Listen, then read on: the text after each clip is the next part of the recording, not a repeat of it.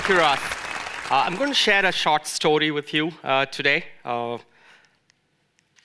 was born in 1976 to two wonderful people who were very excited to have me, but they were not aware of climate change, right? The world around them was beautiful. In fact, actually, 8 years before I was born, the very first official paper was published, kind of giving us a hint into the future of what was coming. We didn't do anything about it. As humans, business went about as usual, 43 years from then. Businesses thrive doing what they do.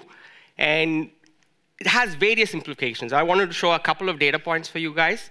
Did you know that 52% of all known fishes in our oceans today are actually completely farmed out? They're extinct, right? 52% of all fishes. Soy, which is one of the crops of the 10 crops that feed 75% of our planet's calorie consumption, is actually coming from 4 countries. A lot of soil degradation is happening, and in fact, it's coming at the cost of the Amazon that you recently heard about. A lot of challenges. So let's look at 30 years from today, right? I'll be about 74 years old. My son will be roughly about 40 years old, right? How do we feed him and his peers?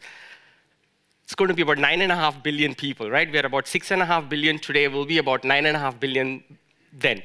And the good news about all of this is that a lot of people are going to rise up in the social economical status, so which means that the calorie consumption is going up, right? With calorie consumption going up, protein consumption is going to go up, right? So where do we get all this food from?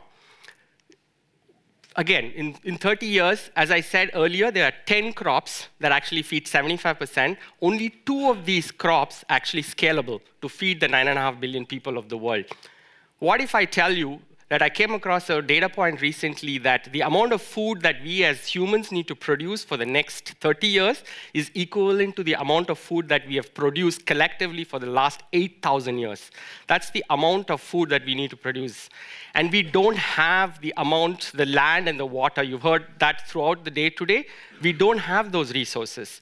We don't have another planet. We have to do this in the existing planet. There is no plan B.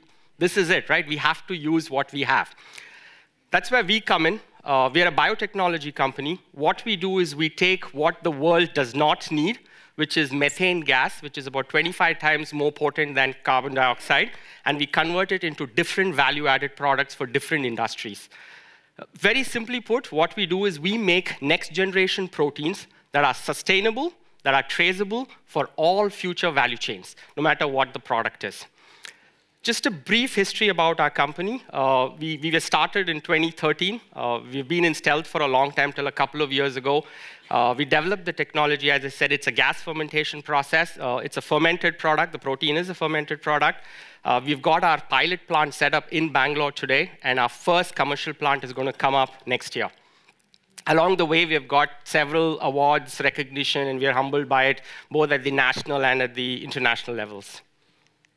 I want to leave you with one last data point. There is roughly about 500 million tons of methane gas that's escaping into the ozone layer today, right?